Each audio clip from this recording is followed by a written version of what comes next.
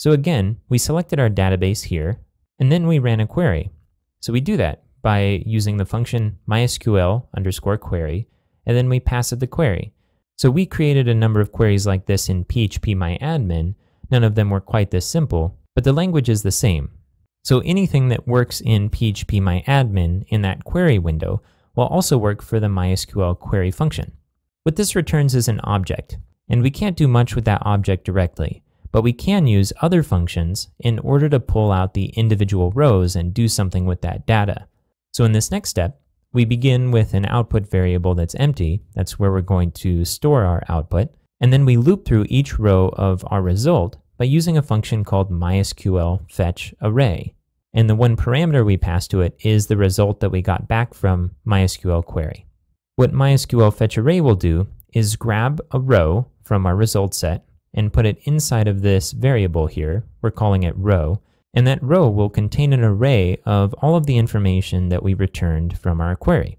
What MySQL fetch array will also do is move a pointer to the next row. So the next time this runs, you see that this is in a while statement, it will grab the next row in the result set. Now that pointer idea is an invisible thing, but it's important to understand that we don't have to move anything forward, that this MySQL fetch array will automatically go to the next row every time it runs. And when it gets to the end of the rows, it will actually return false. So when we say that row equals false, row will equal false, and this while statement will end because, as you know from previous videos, while will only run while this condition inside is true.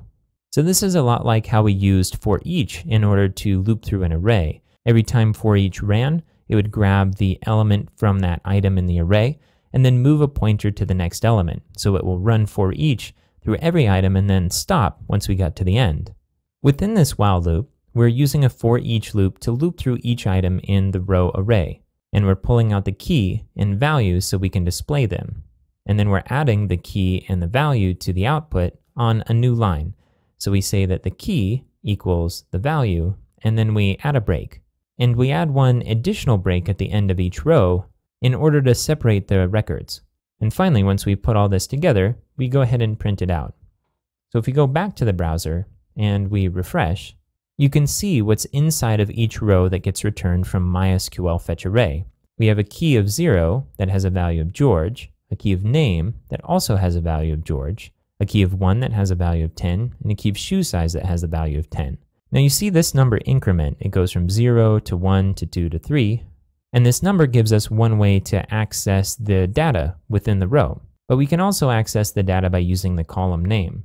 At the end of one record, you see we have this break, and then we begin with Sally, and you see that the keys are all identical here, and same with Deepak.